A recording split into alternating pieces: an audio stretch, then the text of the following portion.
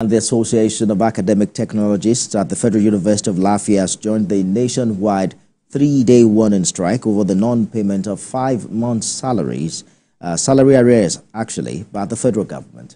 Speaking at the press conference at the university's premises, the chairman of the union, Kenneth Onuh, said the warning strike was to express their displeasure over the federal government's neglect.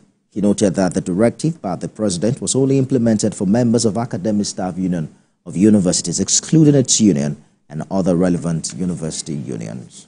The union therefore calls on all the general public, well-meaning Nigerians, civil society organizations, and all stakeholders to prevail on the federal government to pay our members the retail salaries or hold the government responsible for any disruption of academic activities in our institutions.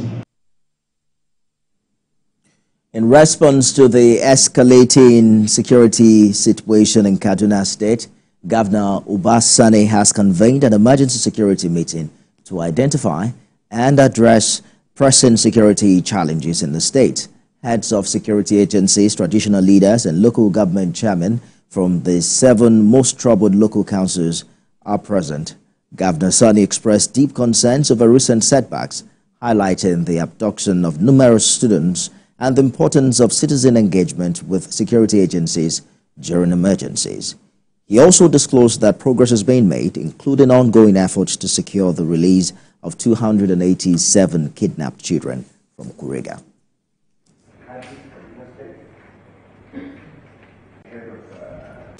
Only a few days ago in Kajuru local governments, for us it was really shocking because within 48 hours, we had series of incidents.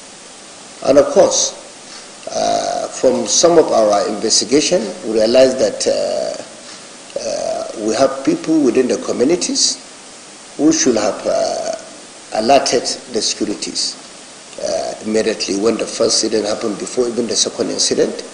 And that's the reason why we gathered everyone here today to emphasize on the importance of trying to reach out to relevant security agencies or our traditional heads who are here. We believe security is local, and that's the reason why we believe traditional rulers have a very important role to play.